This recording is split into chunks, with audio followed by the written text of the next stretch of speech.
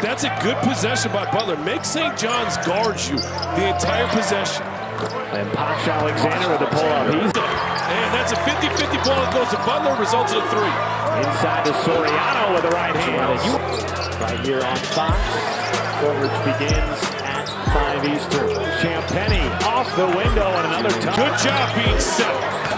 Wheeler on the roll to Alexander and gives it off to Naiwe. Time that St. John's has played 3 Big East games in 5 days since the 80s. A real test of this team's character and strength as Alexander rolls to the cup. Wusu rattles in. The emphasis there. Coburn makes his first turnovers. If you're Butler, you get transition defense, transition defense, transition defense. Nobody picks. Great heads-up play, and now Alexander underneath. An extra pass to Soriano. Inzi's done a great job of feeling the body and attacking and scoring. Right back the other way.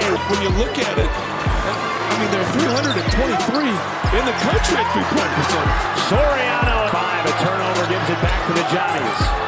2-on-1. Alexander finished. And they are. They're playing there. You can see it. Champagny through. Sent it over to Naiwe. Butler bench wanted to travel. Out of Wusu to beat the buzzer. That's a 3. And we're tied again at 41. Mathis right back the other way. That only shoots it at 31% on the year. Champagny on the drive and through traffic lays it in. And Soriano with the right hand and the flip. Get in the paint. Look at St. John's. What have they done? They've got the ball in the paint. They've attacked. They've been St. John's under 6 minutes left in the ball game. Wheeler elevating and knocks it in. Alexander gives it up to Soriano. If you were to say who's going to favor, you'd say it's going to favor Butler, but St. John's have been the one being the more aggressive team, even though it's into Champagny.